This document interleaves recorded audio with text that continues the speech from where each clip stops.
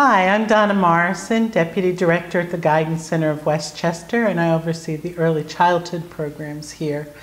I'm going on my 10th year here at the Guidance Center, and it's been a great experience working with the children.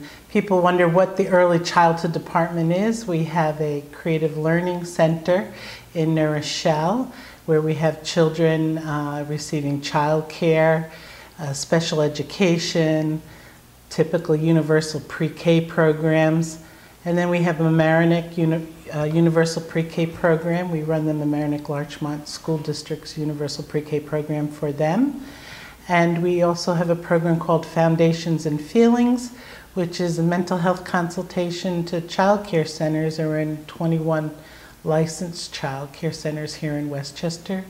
And all the program's goal is to support children's social emotional development and that they'll all be ready for kindergarten.